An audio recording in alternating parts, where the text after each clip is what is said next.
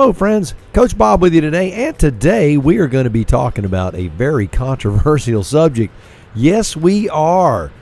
You know, it's crazy. As a coach, you know, you're faced with a lot of things. But this goes way deeper than just being a coach. This is just about being a human being, a leader, something that you've been called to be.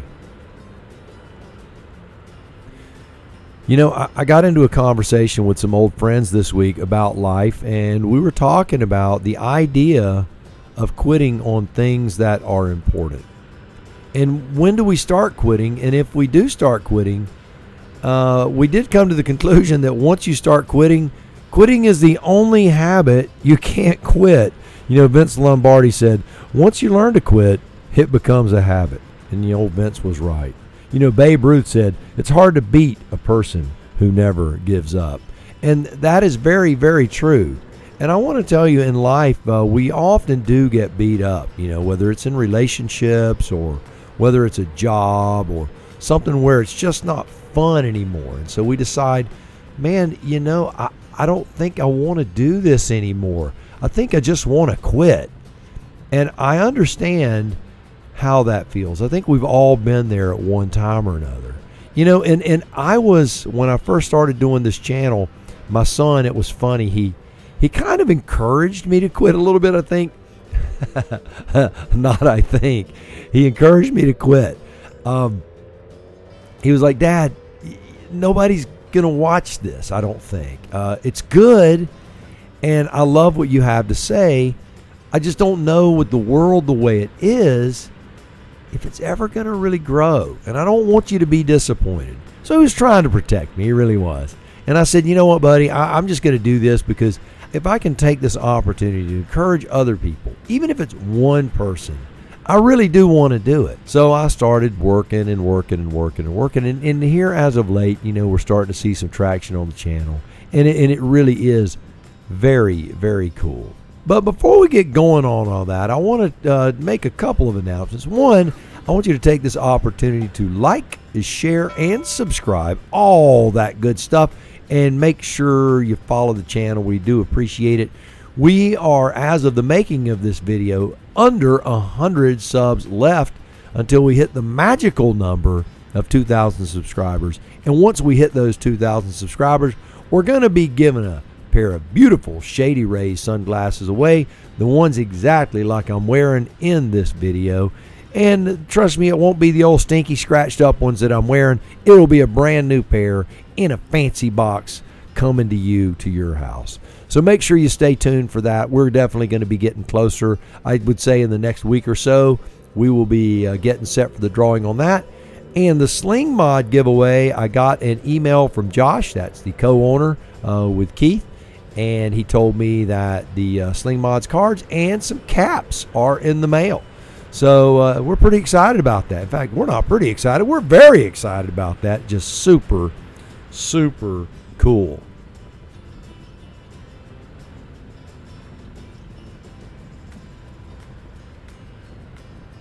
And also, if you've noticed that things look a little different, and I'm going through some growing pains right now on the video editing software.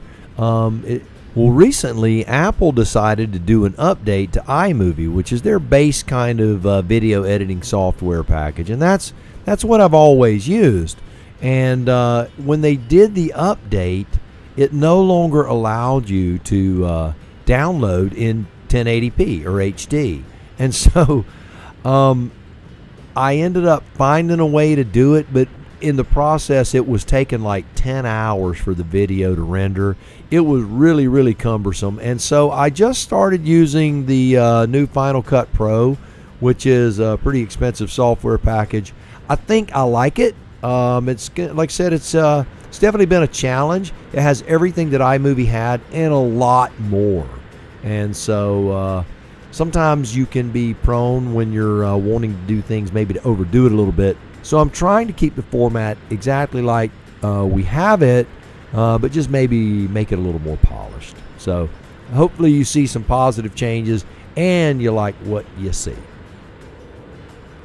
So without further ado, where were we? Oh, I know where we were. Quitting. You know, I was told, when I played football in high school, I played for a gentleman named Nick Hyder. And Nick Hyder is a legend in Valdosta, Georgia. Walt Bazemore was his predecessor that was another legend. But Nick had a saying. I'm sure that a lot of you have heard this said before. Winners never quit and quitters never win. He had another thing that he would say, and he'd say it 7 times. It would be, I will never, never, never, never, never, never, never quit. And, you know, those things as a young man gave me a tenacity, a stick-to-itiveness that has really carried me a long, long way. And that's something that I imparted on my children. In fact, I really pushed them to not quit anything. I remember telling my children, pick your sport in the 8th grade and make it a good decision, because when you're a senior, you'll still be playing it. I don't care if you like it or not, you won't quit. And, you know, they did, and they worked very hard. And none of my children were superstar athletes. But what they learned through all of these things is the idea that it's good to be a part of something greater than yourselves, and it's always good to stick to it. One of the big things about not quitting means that you have to stick to it all the way through. And I truly believe that the greatest lie that is being perpetuated in the world right now for young people is the lie of instant gratification. That you can have it all, and you can have it right now, and you don't have to do anything to get it. It's just there. You know what it does is it cheapens success, and it cheapens the hard work that people are willing to do in order to achieve these wonderful things. You know, it's through hard work that we get physically fit. It's through hard work that we become intelligent. And it's through hard work and relationships that we end up having great marriages and great friendships. And those things require work. And every time something bad happens, you can't just walk away from it. You know, one of the things that we're dealing with right now in our family, and as if you can call it dealing with, I think that's probably overemphasizing something of great simplicity, is the idea of, like, for example, my son is in the Navy. He's not sure if he wants to stay in for the long haul. You know, he may end up getting out. He might not. He's not quite sure yet. But one thing he is sure of, he won't leave because he doesn't like it. He'll only leave if there's greater opportunity, because he knows that he has a commitment to excellence to his wife and his soon-to-be-born child, my grandchild, Coach Bob 5. Ha! So that idea of stick-to-itiveness, not quitting, not giving up, never giving in, it's just not an acceptable part of the equation. Now, you might be saying, how is this relevant to riding a CanAm Spyder? I'm listening to some old gray-haired goofball talk about not quitting. Well, you know what? It's relevant to everything in your life. It's relevant to everything in my life. And the reason I'm kind of ranting, I had a conversation with someone here recently who was contemplating quitting. And when I asked, well, why are you quitting? I just don't want to do it anymore. And I said, well, what are you filling that void with?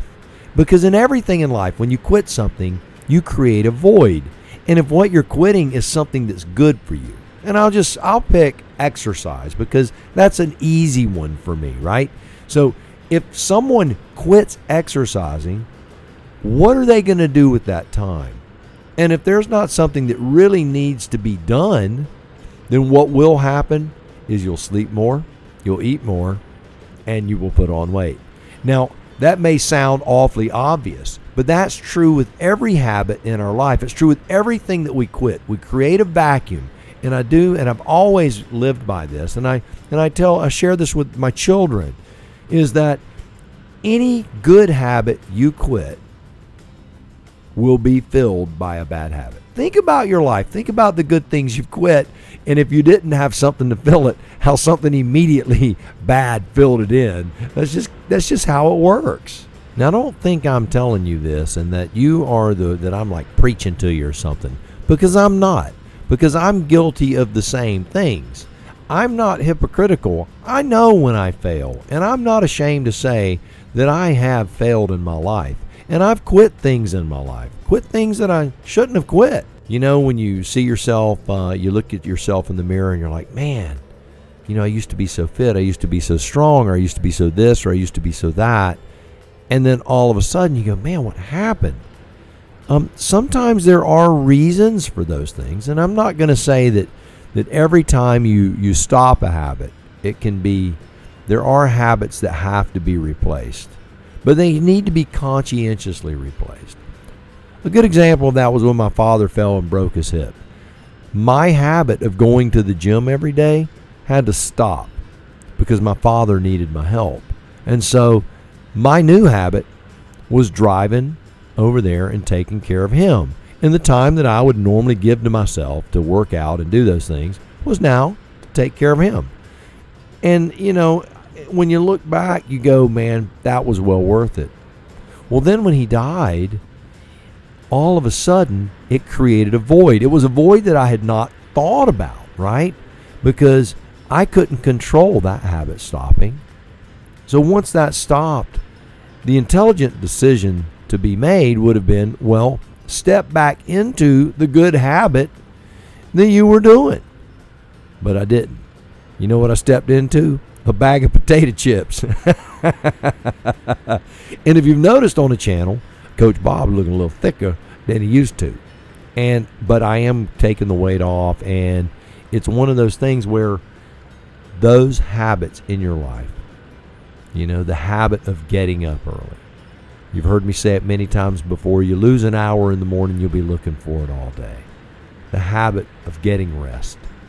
The habit of taking care of your soul, your mind, and your body in that order. So I don't know where you are right now, but I hope that as you contemplate the things that you do and the things that you continue doing, that maybe this might just offer you a little insight that might save you some of the heartache that I have experienced in my life.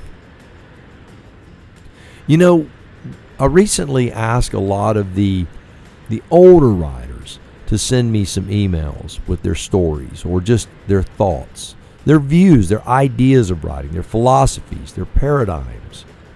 And I got a lot of letters, y'all. And I want to tell you, they are beautiful. They're a beautiful portrait of what a life should be. I will tell you, honestly, there are several that I read that I needed a box of tissue. I mean, it was wonderful, beautiful. People have seen tough road, and they've stuck to doing the right thing. And it encourages me. It encouraged me big time. And I hope as the channel continues on, one of the things that I want to do is I want to take those stories that these folks sent me. Now, I would never violate a trust. I will not put your story on this channel without talking to you first. But there are several that I want to reach out to in the not so distant future and get a little more information about your story. Maybe even have you send me some pictures so that I can share your story on this channel, because your stories inspire me to be better. They inspire me to do more and to not quit the things that I do. There have been times, you know, there's always that time where things are going wrong and you go, man, you know, I can't do this anymore. And that's true with every endeavor in our life. So you guys inspire me to always press on, to try to make quality content that keeps me moving forward in this world. And I thank you for that. You guys don't know it, but you're quite a gift to me. And I'm grateful for this channel. And I'm grateful for my beautiful bride, Coach Vic, and all of the things that we have in our lives. Because they came through hard work, sticking to it, not quitting, and a never give up attitude.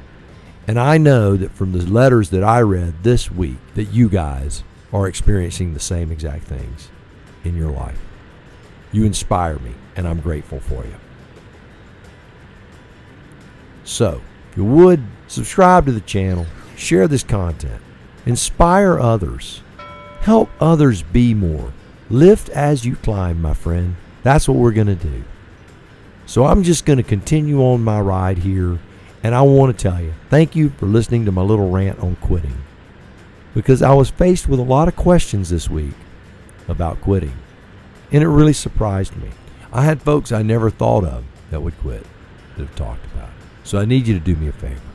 Go out, buy the motorcycle of your dreams, eat right, take care of yourself, and remember, if you're not having fun, you're doing it wrong. Now go seize the day. We'll talk to you soon.